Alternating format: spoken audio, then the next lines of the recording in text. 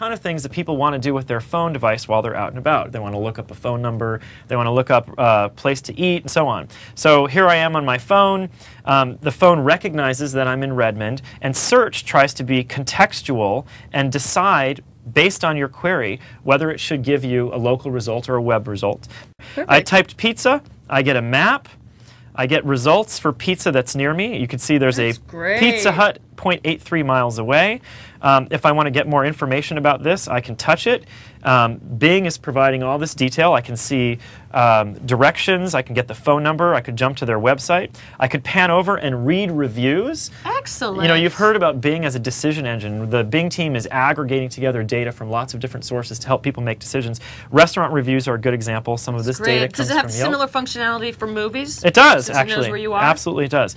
And one of the other nice things you can do is hit nearby, and it'll show you parking, ATMs, gas stations, things that are near the place that you just did a search on. In fact, you asked about movies, so let's try an example. There are a bunch of data types that the Bing engine, I was going to say Avatar. the Bing engine tries to be smart about. Movies are one example where it gives you an instant answer. Really prevent people from having to type a lot. When I type Avatar, it knows my location, great. and it tells me the actual theaters and times for me to go see Avatar right now. Yeah, so it without me Knew you having were to do talking about a work. movie. It could have very well brought up an Xbox Live Avatar page. That's right. For your That's your, right. your It gaming figured it icon. out. And here's another interesting example. Smart. You see, in this case, it picked web by default, but it could have picked local. I don't know if there's any local businesses near here called Avatar. Look, there are. If I pivot over to local, there they are, and I can find my way on the map and so on. So that's search. Let's talk a little bit more about communications. I mentioned email. There's a very full, complete implementation. But what I can do is jump to email, and you'll see here, this is an Exchange email account. We support Exchange, but also Hotmail, Windows Live, Gmail, Yahoo, all the popular mail formats, and it's really easy to set up. I can pivot between messages and look at just my unread.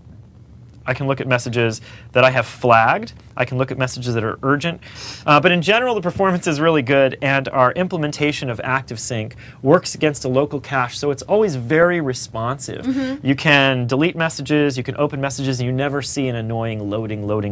This is your inbox, and I was Okay. looking at all mail, and what I'm using is this strip across the top for pivoting. Very clear. It's a way to filter, so that's all unread flags. And urgent mail. And you'll see this UI metaphor is used throughout the application experiences on the phone. The same idea happens in Zune, same idea happens in Calendar, and so on. So can you use the hardware search button within Exchange as well? You can. If you push search while you're in email, Yep. it brings up the same box and lets you filter so you can find email Great. by sender or subject or whatever. Great. Let's flip over here. I'll give you another sort of communications example. I'll jump into text. We support SMS and MMS messaging, so Yeah. if I wanted to embed a photo in this conversation, I could. Someone sends me a photo, it'll show up. And I think you asked me about whether the devices would have keyboards. Yeah, well, some will. I like a keyboard. And one of the key scenarios for slide-out keyboards is being able to do texting. So you'll see there when I rotate, we detect the rotation, your text conversation reflows, and you can do it in either vertical orientation or horizontal. And watch these two little buttons over here. These are not finished, it's still sort of developer art, but when I rotate it, watch how the word and the icon changes a little. Cute. Yeah, we're trying to pay attention to those details and really make sure the user experience stays delightful and fun for people. Rotation. Let's take a look at the calendar, sort of another productivity sort of example. You're a busy guy. Yeah, I put a lot of stuff on here, and you see the red and the blue. A big theme for us is enabling the phone to work both for your work life and for your personal life. So like in email, we support your Gmail, Yahoo, Hotmail, or Exchange account. Same is true in calendar. I can have a personal calendar merged with my Exchange calendar, and here in the day view you see a different color for each of those. I can switch over to agenda view where I get these items in a list, or I can use down here on the app bar, I'll touch the month command, which shows me the calendar in a month orientation, so if I want to jump out to February 28th and see what's going on, I can do that. Very cool. And you might have noticed, again, the pivots at the top and down at the bottom, we call this the app bar. It's like a fancy toolbar designed for the phone, where the most common commands go on the top, so it's easy for people to learn, but you can always touch it or pull it up to find out enhanced commands.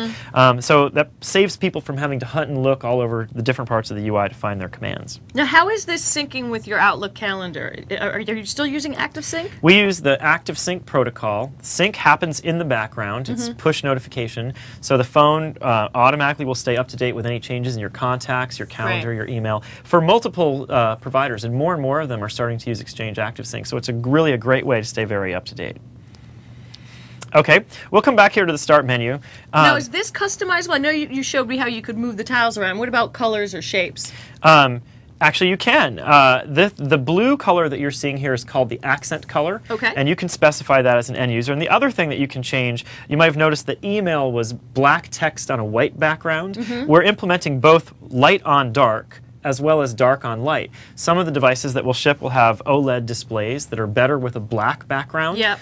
They look really crisp and sharp, and it saves battery life. Some of them will have LCDs. At the end of the day, if you buy the phone, you get to pick the color scheme. That's what I like. Yeah. So let's scroll down and take a look at some of the more fun sort of feature areas. Okay. We'll start with pictures.